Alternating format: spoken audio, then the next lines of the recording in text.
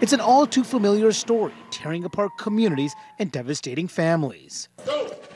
Mass shootings, 130 in this year alone, including the rampage at a Christian school in Nashville, leaving 6 victims dead, including 3 9-year-olds.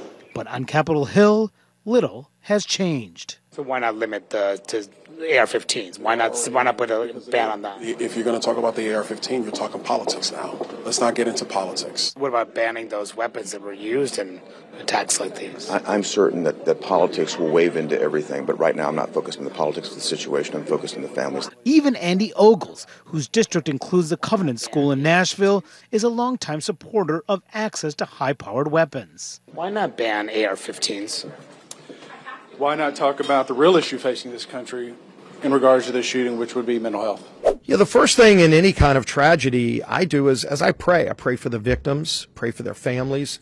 I really get angry when I see people trying to politicize it for their own personal agenda, especially when we don't even know the facts. There are facts coming out. It looks like the shooter originally went to another school that had much stronger security, and ultimately went to this school. Let's get the facts. What's up, everybody? Major Retired Richard Ojeda here, and in the aftermath of the latest deadly school shooting, Republicans in the House of Representatives call for what else? Thoughts and prayers. Their official response to Monday's mass shooting at a private Christian school in Nashville made the NRA proud. Taking guns away is not the answer. The 3 children and 3 staffers that were shot and killed haven't even been laid to rest before Stephen Scalise kowtowed and showed why he's earned an A+ rating by the NRA. Let's work to see if there's something that we can do to help secure schools. We've talked about things that we can do, and it just seems like on the other side, all they want to do is take guns away from law-abiding citizens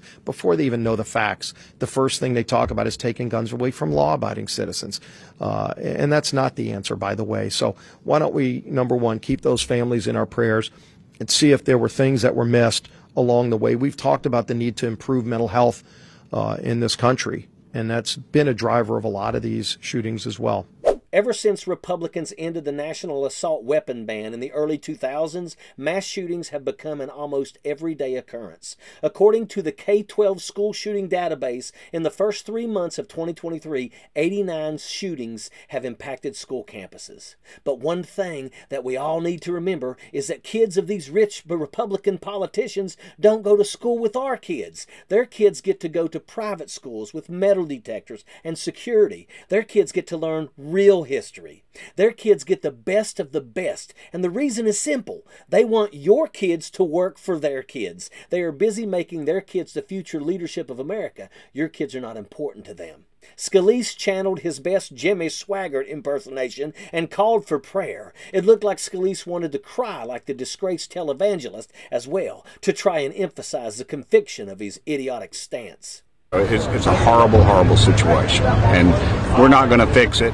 Criminals are going to be criminals, and my daddy fought in the Second World War, fought in the Pacific, fought the Japanese, and he told me, he said, buddy, he said, if somebody wants to take you out and doesn't mind losing their life, there's not a whole heck of a lot you can do about it. This country is sick of your thoughts and prayers. We lead the world in school shootings and paid-off politicians, and that's not a figure to be proud of. Why can't the Republicans in Congress do the right thing by the people of this country? How many of our children have to be killed before sensible gun measures are put in place? The soul of this nation is being sold out by coward Republicans who get their pockets lined by special interest groups like the NRA. They sure weren't ashamed of their AR-15 lapel pins, though, were they? The GOP leadership are sellouts. Calls for prayers are an insult to the memories of every single child who's lost their life in the classroom. It's unacceptable, but it shows who the Republicans have at the top of their list, and it's not your children, and that's a fact. Sappers clear the way, airborne all the way.